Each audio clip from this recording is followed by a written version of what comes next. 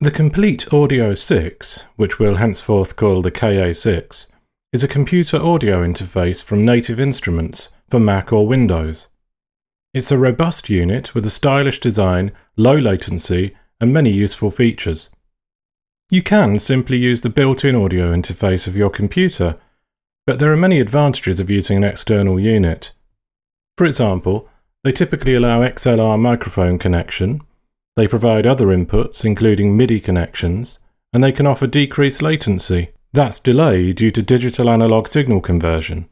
Audio interfaces can also offer hardware monitoring as you record, and they can offer multiple outputs.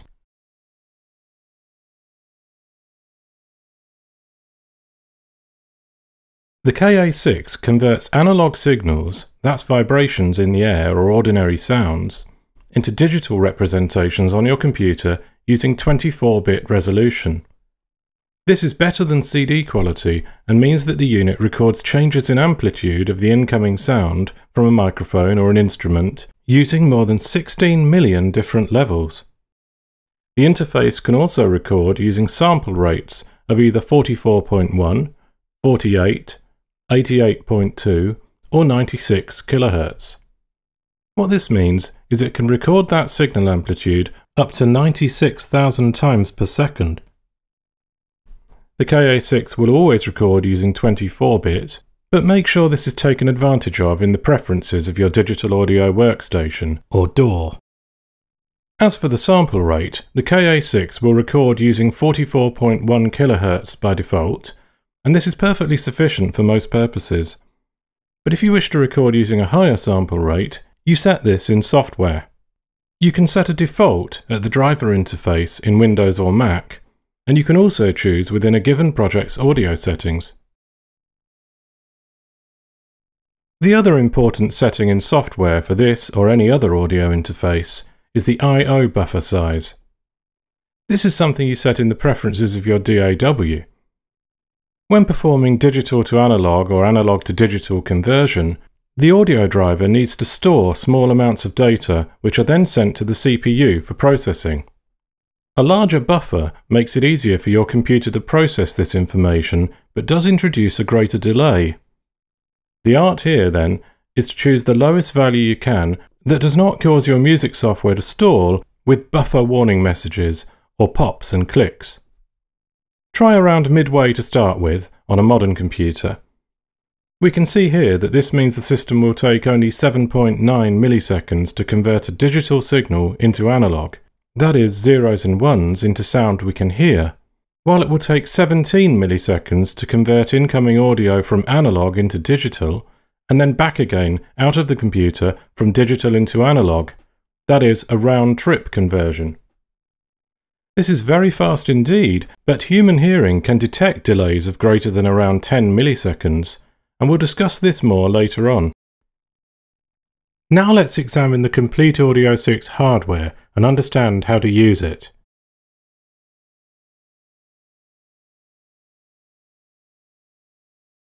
Beginning with the front panel, you can see two inputs on the left here.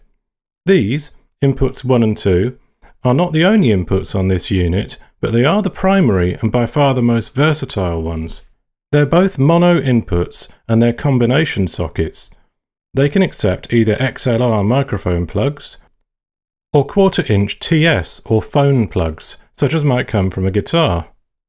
You press the tab here to release XLR plugs, and the 1/4-inch sockets are what is known as balanced to help eliminate any interference. The gain dial beside each input determines how much signal is allowed into the unit. It can be good to keep this at about 75%. This button here affects only 1/4-inch jack inputs, not XLR connections. Instruments such as guitars provide a weak audio signal, and when this button is pressed down, the KA6 will amplify the signal a little to bring it up to what is known as line level. This is the optimum signal level for audio within the system, and instruments such as synthesizers will already output at this level, so leave the button up for connections such as these. We mentioned inputs 1 and 2 are mono, so of course, in order to have a stereo input, you connect a cable into each.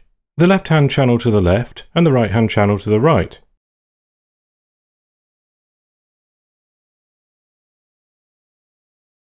This section here is for hardware monitoring.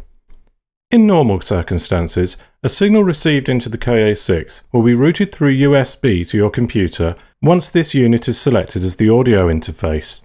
You'll be able to select, for example, inputs 1 and 2, and even monitor the incoming signal on a track in an application like Logic Pro. There, you can even add software effects and listen to the processed signal. The key point here, though, is processed signal. This software monitoring is all well and good, but it takes some time for the interface to convert the incoming analog audio into a digital form and then back again into an analog form for us to hear. While anything less than 10 milliseconds tends to be imperceptible, this delay, or latency, can be as long as 30 milliseconds.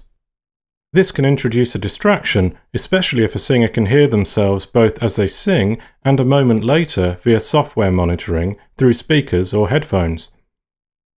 Hardware, or direct monitoring, routes an audio input directly to an output, bypassing the USB connection so that the sound can be heard through speakers or headphones instantly. It stays in the analog domain. When you see singers with headphones on, they might be listening to the music, but are likely hearing their own voice via hardware monitoring. It's routed straight to the outputs, or possibly via other analog hardware effects which do not introduce digital delay. To enable hardware monitoring on the KA6, you need to turn it on here. This routes the signal received by inputs 1 and 2 directly through to outputs 1 and 2 on the back of the unit, which we'll discuss later. Note, this incoming signal is still made available to the computer via USB, but is additionally routed straight through to the output. If you hold the Monitoring On button down, it'll cycle between routing the input signal to outputs 3 and 4 instead, or routing the incoming signal to outputs 1 and 2 and 3 and 4. We'll come to discussing these outputs later, but in this manner, it's possible to listen to hardware-monitored input through headphones and/or one set of speakers, while listening to audio from the computer through another. Also in the monitoring section, the volume knob determines the output level of the monitored signal.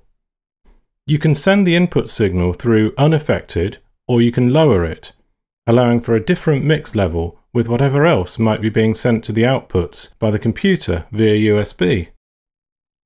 Let's say you have only a microphone plugged into the KA6 using input 1, which is the left-hand channel. If you monitor this, you'll only hear it in your left speaker or headphone. It's mono. When this button is pressed down, the KA6 will output that signal into both channels, left and right, which tends to sound preferable. That's the purpose of it. But beware, because if you're using a stereo input, that is, putting plugs into both inputs 1 and 2, and you have this button pressed down, both channels will be combined in the monitoring and you'll lose that stereo effect.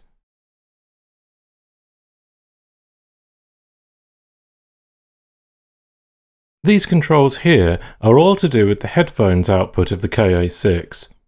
The socket expects a 1/4-inch stereo TRS plug. The volume knob setting the output level is completely independent of the main volume knob on the top of the unit, which we'll discuss in a moment. In other words, you can be listening to the outputs loudly through headphones while quietly through speakers. The maximum volume through the headphone jack, however, is not especially loud, and depending on the impedance of your headphones, you may even wish to boost the signal further via a headphone amp. Certain software, such as DAWs, will allow you to direct audio to any output of your interface. You might select outputs 3 and 4 of the KA6 instead of the primary outputs 1 and 2. In another scenario, you might be routing monitored inputs through to outputs 3 and 4, while computer sound goes to outputs 1 and 2. In this case, you might use this button here to listen to the monitored audio only in your headphones. It decides which outputs the headphones will hear, outputs 1 and 2 or 3 and 4. If not recording, In most cases, you'll leave this button up so you hear the main outputs, and you might turn down the output to the speakers, which we'll discuss in a moment. Now let's move round to the back of the KA6 and see what's provided there.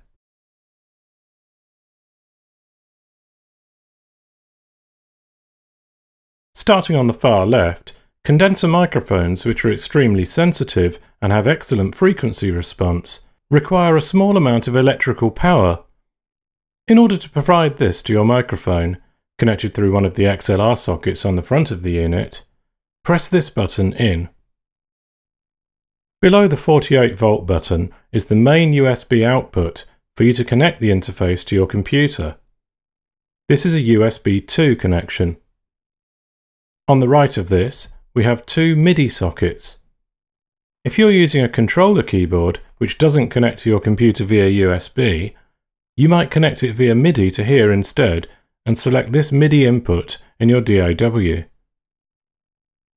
Alternatively, you might send MIDI information from your sequencer to an external synthesizer connected via the MIDI output here. In that way, you can tell the hardware synth what notes to play and send other messages. The main outputs for the KA6 are these, outputs 1 and 2, which are mono 1/4-inch TS jacks, one for each channel. These are most likely going to be connected directly to active, that means powered, speakers, or to a mixer or amplifier unit. These are the primary audio outputs for the KA6, and remember, one of our options was to monitor input straight to here. Should you wish to also output audio from the KA6 to another destination, two more balanced outputs are provided, 3 and 4, here. You might find these useful if working with surround sound, but bear in mind the volume will be loud as there is no moderating control for these on the unit. Earlier on, we discussed the fact that you can connect either microphones, guitars, or line-level instruments such as synthesizers to the front inputs 1 and 2 on the KA6, and there you can choose to boost the signal, and you can also set the gain. On the back of the unit here, we are provided with two further inputs. These are not XLR, but only 1/4-inch TS inputs, and this time they're fixed at line level. So they're ideal for the connection of hardware synths, leaving the other inputs free perhaps for microphones at the front.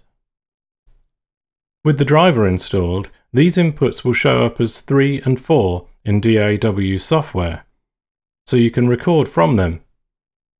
But notice these inputs do not support hardware or direct monitoring. If you want to hear the inputs, you need to do so in software.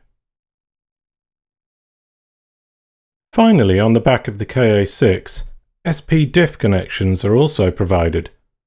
This stands for Sony Philips Digital Interface Format. These can carry a digital as opposed to analog audio signal to and from supporting devices.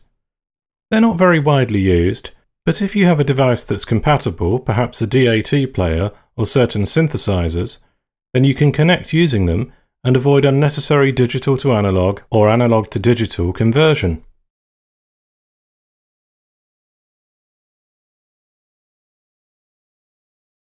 Now let's review the top of the Komplete Audio 6.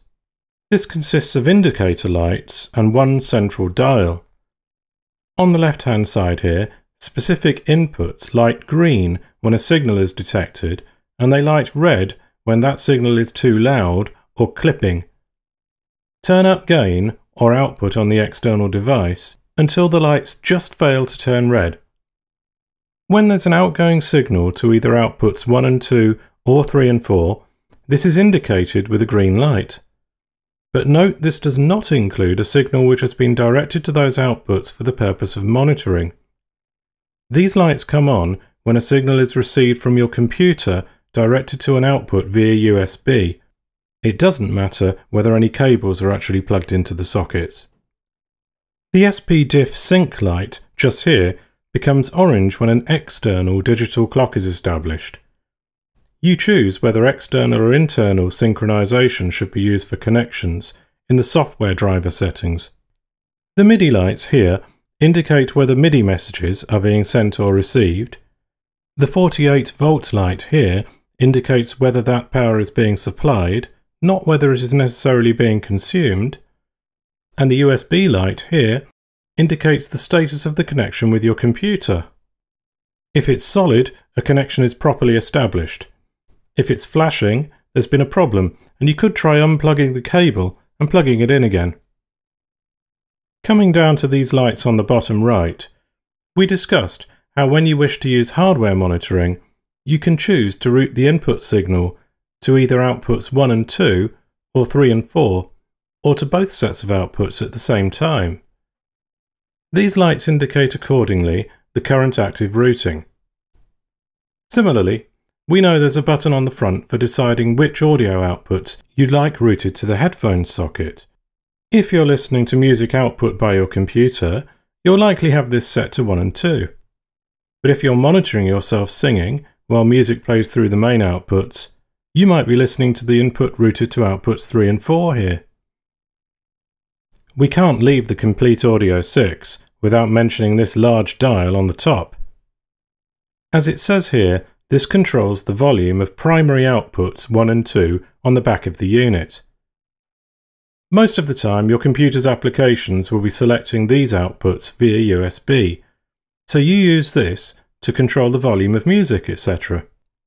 Remember, you will already have separately controlled the volume of any signal you might be monitoring to these outputs. That signal then becomes a constituent part of this overall output, though you can also be listening to and setting the volume of the overall output separately when listening through headphones.